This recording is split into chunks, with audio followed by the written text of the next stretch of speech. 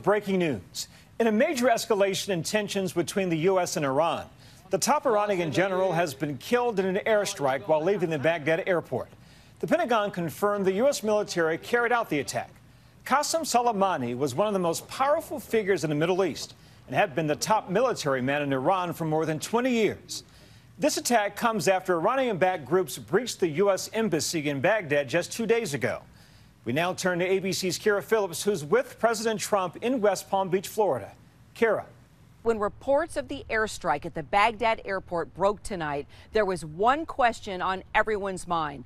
Was the United States responsible? Well, the president was cryptic. He responded with only a picture, tweeting out the image of the American flag.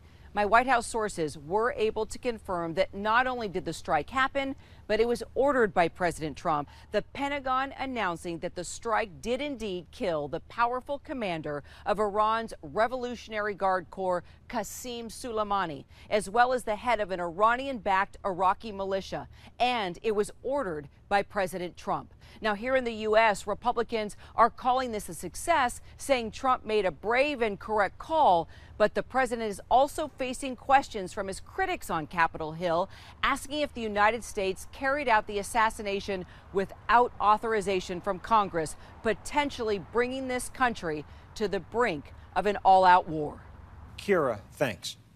Joining us now is ABC News Chief Global Affairs Correspondent Martha Raddatz. Now, Martha, you were on the ground in Iraq with Soleimani not too long ago. What was his presence like there? Well, when ISIS was taking over towns in Iraq, Soleimani would often be seen in Iraq, traveling back and forth between Iran and Iraq to help lead the fight, these Iranian-backed militias against ISIS. He was a very strong but very mysterious presence in Iraq. He was not high profile by any means, but people certainly knew he was there and certainly knew what he was doing in trying to defeat ISIS. But I will also say that his presence was felt throughout the war there because he was responsible for the deaths of many Americans, and I heard soldiers and generals and everyone talk about that and what the Iranians had done and the Iranian weapons that were present in Iraq and targeting American troops. So clearly this is a victory tonight then for the Trump administration, but I would imagine that Iran will have a response, yes? I think it's almost certain Iran will have some sort of response, even given what we've heard from them this evening in tweets, and that the United States in some way will pay for this. I think the important thing here to look at in any kind of Iranian response is whether they take credit for it. Remember with the attacks earlier this year on the Saudi oil fields and the drone attacks, they talked about the drone, but they did not talk about the Saudi oil fields. They did not take responsibility for those attacks. In fact, the foreign minister of Iran told me in person when I was in Tehran that some of those must have been photoshopped, that they weren't responsible for those things. So I think if Iran has some sort of response to the killing of Soleimani and they take credit for it, they are looking for a larger conflict. If they don't, I think they want to tamp this down. Martha Raddatz, thank you so much. Joining us now is ABC News military contributor Colonel Steve Ganyard. He's a former Marine and high-ranking State Department official. Steve, good evening. Thank you so much for joining us. First, what's the latest? What's the information you have at this hour? We know everything that is out in the public, and that is that the Soleimani is dead, along with the head of this militia group that Iran controlled. And so that is the headline. That's not going to change overnight. What may change overnight is how the Iranians react. Obviously, this is something that they'll have to do something about. Mr. Soleimani is not just a general. He is something almost a demigod within the eyes of the Iranian people. He has been a hero of the Iranian people for a long time. He is their face overseas in their international adventures. And so this is not just some general. This is somebody who is not only one of the most powerful men in Iran, but one of the most powerful men in all of the Middle East. So it seems that you would suggest that Iran will almost certainly have to respond.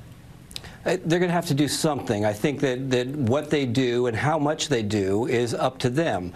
The administration did two things that were very interesting today. One is that they said, we will hold Iran responsible for anything that happens. That means no surrogates, no Hezbollah, no tankers in the Gulf just mysteriously blowing up, no Global Hawks being shot down. Anything that happens, Iran will be held responsible by the U.S. So they no longer have the ability to hide behind their proxies, to hide behind their surrogates.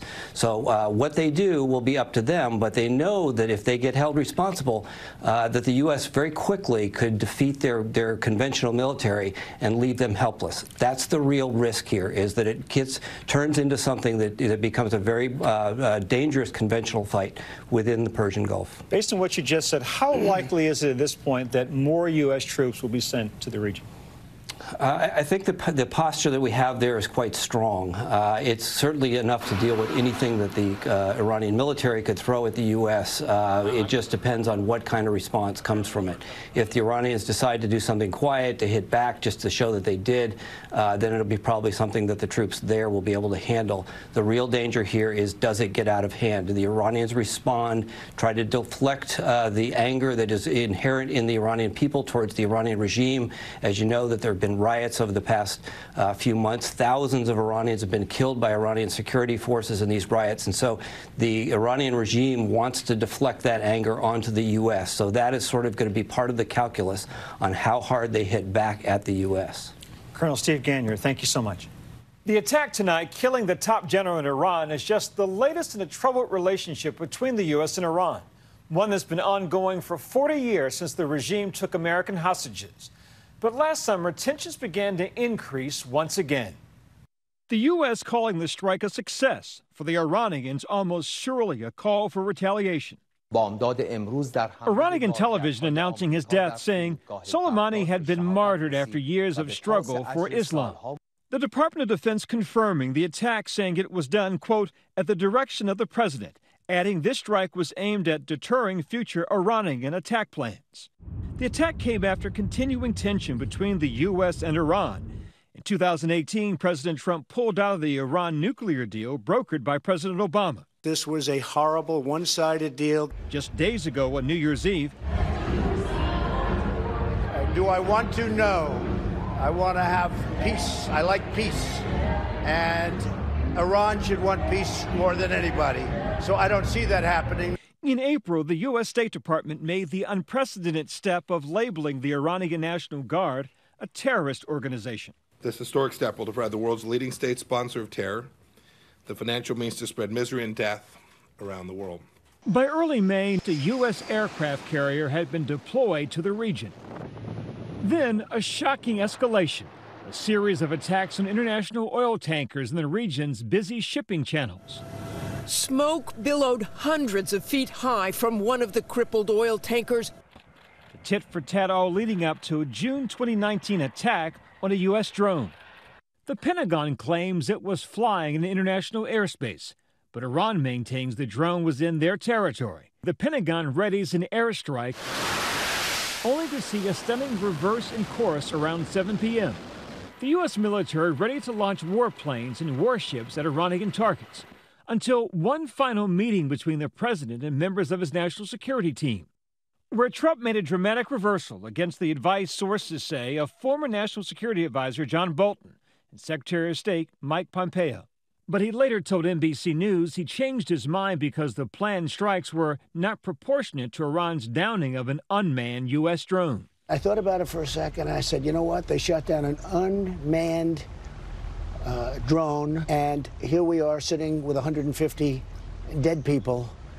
That would have taken place probably within a half an hour after I said go ahead.